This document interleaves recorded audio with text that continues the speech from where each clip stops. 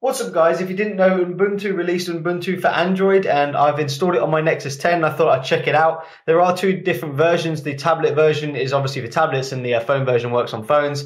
Pretty much works on all the Nexus devices. You can get a Clockwork mod zip that you can install quite easily.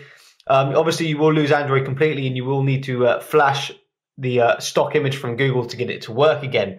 So I should mention, guys, it is a developer preview, so a lot of things don't work and it's all a bit buggy. So definitely don't install this if you want to use it as a daily driver. It just isn't quite ready.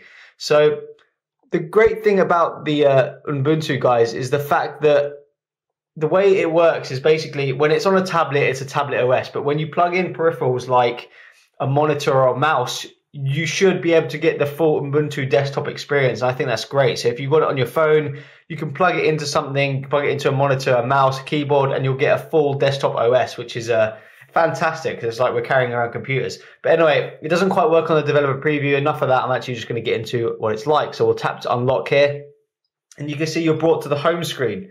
And if you swipe left to right, you can see your different home screens. You've got apps, videos. If I swipe back, you can see you've got the home screen again, people, music. And being a developer preview, there's a lot of random stuff on here that I have no idea what the hell it is. I mean, you can't click into any of these things. It works, but like I said, it doesn't work completely. So you can see you can click it, but nothing happens. Notification shade up here, you've got messages, your sound, your Wi-Fi connectivity, your battery, and your clock. You can pull down different sections to get different stuff. Again, I've got loads of random messages that I have no idea who these are from. Like I said, it's developer preview, so there's a lot of random crap. I just have no idea what it is. I guess they just put it here so you can see how it works. And you can see it's really kind of nice. So if you get a message, you got a straight reply. If you got a missed call or something like that, you can message or call back. You can also swipe away, quite obviously. So that's quite nice. I really like that. So far, I've noticed it definitely has potential, but it has got a long way to come as well. So yeah, being a developer preview, it's pretty smooth for a preview, I've got to say. I'm quite impressed. So let's check out some more of this stuff, guys. Here's our home screen. You can see we've got the frequently apps used up here, and we've got our main apps. Now, apps is the big key, and it's kind of a problem. So at the moment, most of these apps like Facebook and Gmail are HTML5 code, which basically means they're just kind of a web app, which kind of sucks, right? So you click it, and you'll see, because Facebook's a phone app, it will just appear on the right, and that's it. You just use it like that, which is kind of annoying because, you know, it's a web app. We want native code because it's faster. Now, it can support native code, but we just need the developers to do that. So, yeah. I just want to mention something about the navigation. You can see no navigational buttons, and it is a bit of a learning curve here. Everything is gestures. So you swipe in from the left here to get your apps, and you can switch between them really nicely. If you pull all the way, you just go back to the home screen. If you pull from the right, you actually get your old app that you just had. So I had Facebook open. If you pull from all the way here, you get back to your home screen. So let's check out some stuff. If we open up the browser here, you can see it's nice and fast. Also, you can see that I can have my phone app like Facebook open from the left. So I can have them both open. I can be doing something here, checking it out, and looking at my Facebook as well. That is kind of nice. I really like that multitasking view. You should, in the full version, be able to expand this if you want. I can't. Or you should be able to drag this into the side view panel, which I, again, can't do because it's a developer preview. It's not quite working and stuff like that. And you can see it's just a little bit buggy. So let's go back to the home screen and check it out. Let's have a look. So you can see available for download and some installed apps. Some of them just don't open, like YouTube, you can see. You click them, nothing happens. It's just the way it is at the moment. You can see we can open up weather. You can see it again, it opens up in this. Apparently I'm in Las Vegas, which is not true. But yeah, let's go back to the home screen. If you can see, if I want my recently used app, you can pull it in from the left.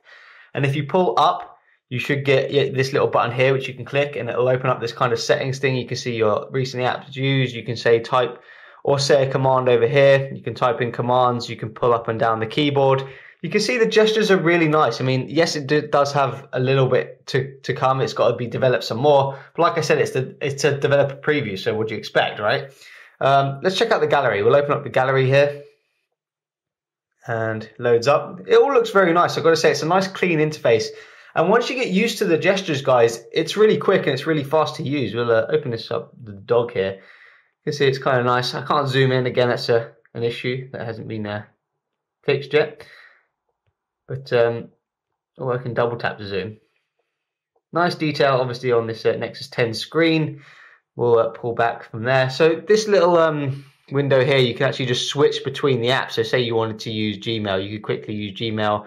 You want to use something else, Facebook, you quickly open Facebook. That's what it's like, guys. That's how quick it can be. And you can see you've got your phone interface here if your phone worked. And it is slowing down a bit, and now I seem to have crashed it by using it a little bit too quickly. And you can see it's actually completely crashed. You can see what I mean by it's not a daily driver, but definitely I like the potential of this.